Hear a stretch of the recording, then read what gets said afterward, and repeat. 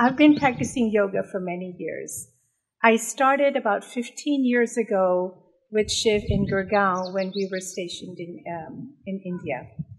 My practice really improved, and I could see that my flexibility had improved and my overall health had also improved. Since then, I've been traveling around many countries, and I've tried to find a yoga teacher at the same skill level as Shiv, but unfortunately have not been so lucky to do so. However, I would say the silver lining for the COVID pandemic has been that Shiv started his classes online. And so I have resumed practicing with him since last year. And again, as before, I can see the improvements in my overall health.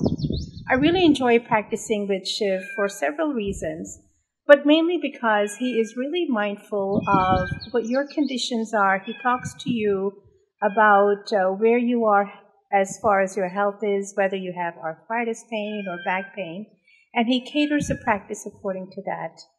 And secondly, it's also because he really moves according to your level. He starts off slow and slowly increases the pace and becomes a little bit more difficult in the practice as you start to improve. I highly recommend practicing with Shiv.